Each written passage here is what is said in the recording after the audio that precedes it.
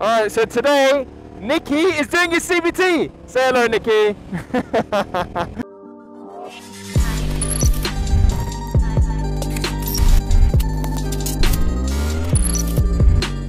So we're on our way because Nicky wants to get his CBT done. Oh, it's going to be so much fun, no? You're gonna really enjoy it, I think. And you kind of like been interested in getting the CBT because of cycling. Alright guys, so we're going to go back to basics here, and you guys are going to have a little bit more information on how to get your full license done, or anyway, to do your CBT, and also give you some tips on how to ride safely. Alright, have you ridden a bike before, Nick? So Nicky's never ridden any bike before, so he is literally going with no experience whatsoever. So for those of you that are thinking about doing it with no experience, you'll actually hear from Nicky himself. The weather here is pretty crap today. We've booked this quite far in advance, like 2 weeks in advance, having 30 degrees of sunshine, and today is potentially going to rain later. Let's just hope it doesn't in North London. I wrapped it. Oh yeah, I haven't actually told anyone that. I decided to wrap the helmet, by the way. It's now a little bit orange with a little bit of accents of the red still. Huh? Yeah. I've got both the Phaser and the KTM on this helmet. Alright guys, we'll see you at the CBT Centre.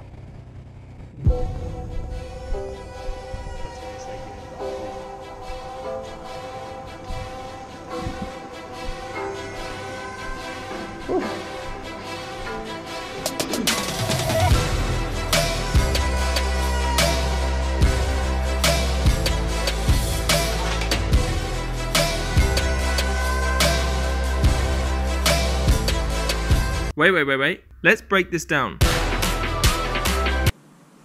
Yes, you mug. You have to do it. Well, you won't learn how to get your knee down. That's for sure. Well, believe it or not, there's no test.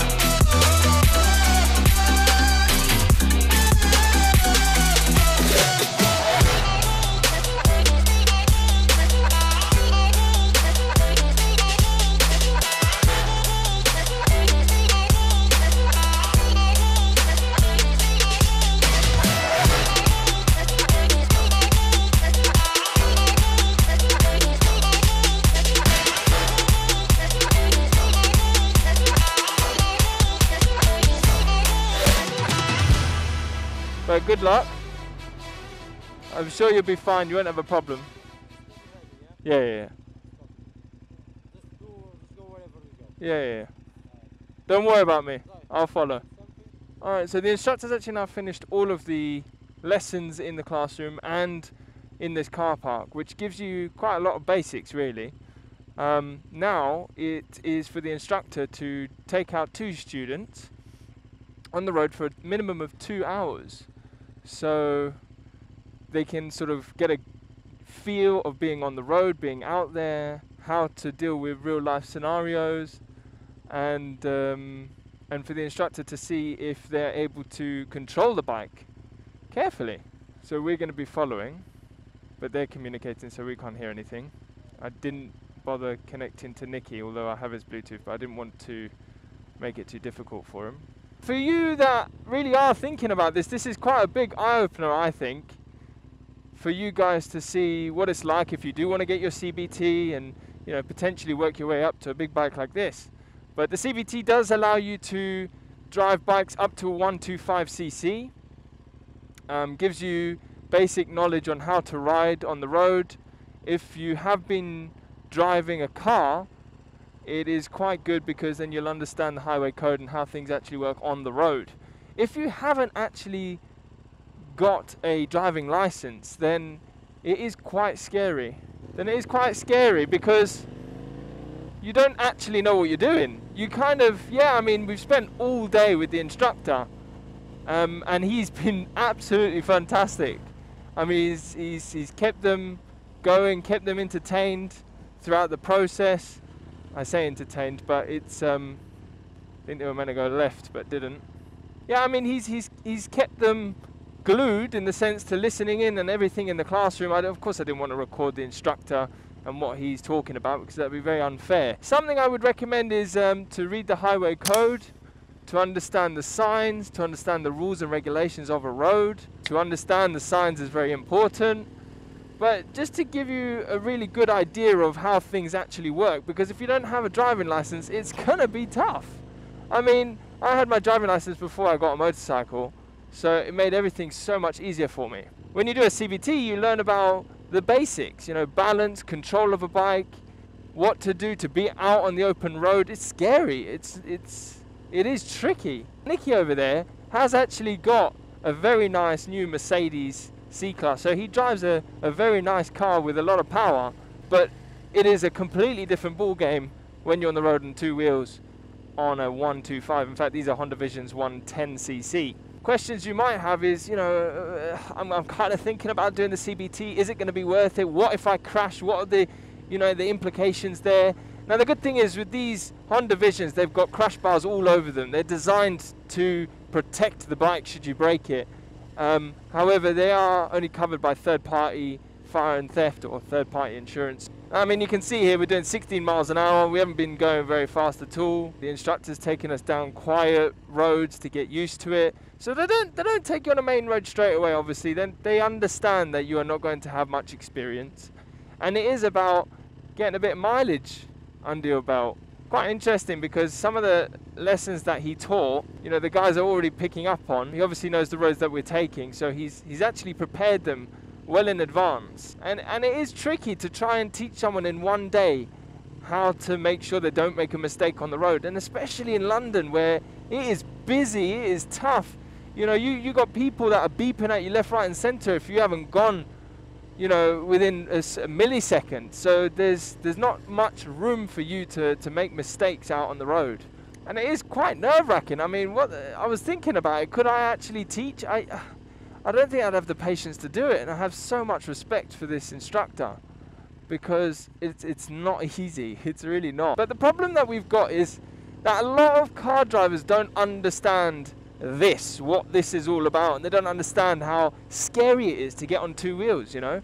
I mean, bearing in mind that they've got to worry about all of the other cars, they've got to worry about signs, they've got to worry about fines and cameras and all this kind of stuff, on top of the fact they've never actually been on a bike except of today, and they're getting used to being on a bike with two wheels, and that's quite daunting, I think. But I shouldn't be putting you off here. There is a lot of, you know, upsides to it. It is exciting, it's thrilling, it's interesting. I mean, Nicky couldn't wait to get back on the bike, and Nicky's doing really well. It's just not easy, and massive props. You know, Nicky's never done anything like this before. He's been cycling recently, but this is very different to the norm. Oh, very kind of the car driver to pull out, or move out of the way, should I say.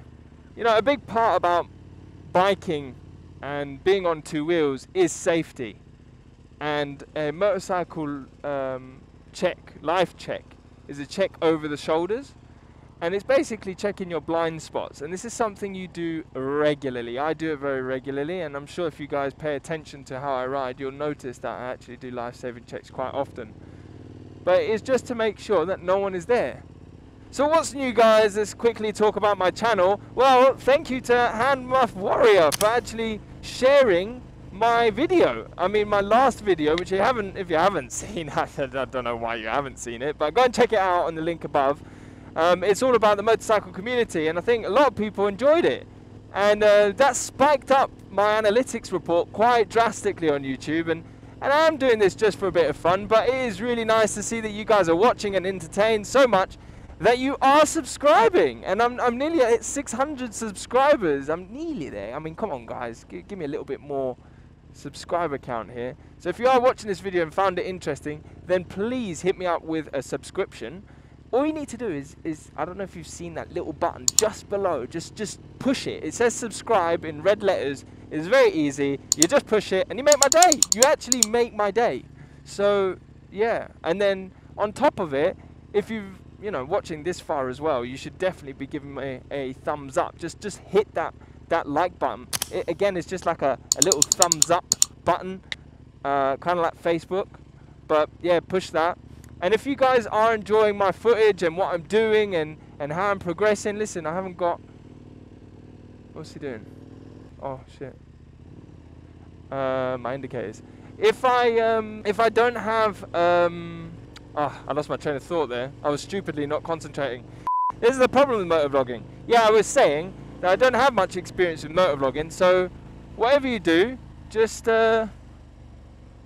understand that, I'm learning in this whole YouTube process, and it's just for fun, really. It's all for the cinematics. It's all enjoyable for me.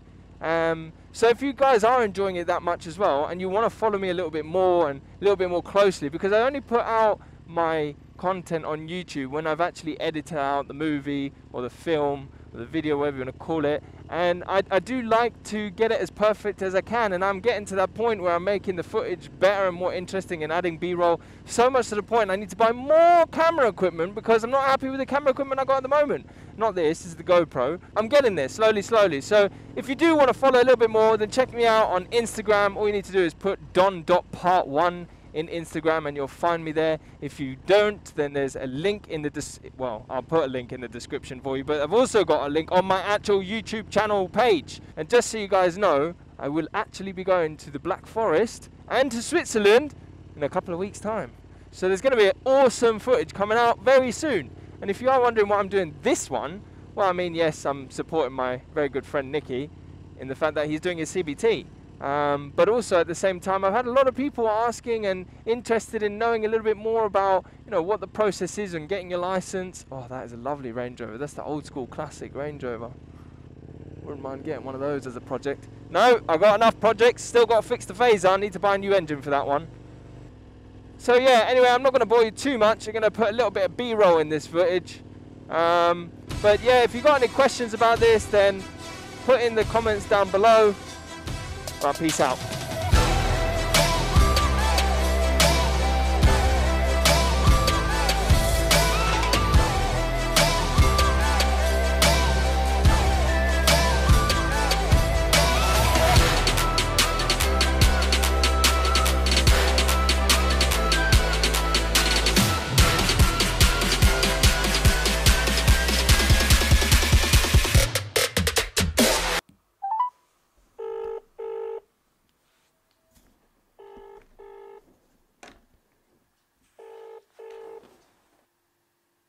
Nick.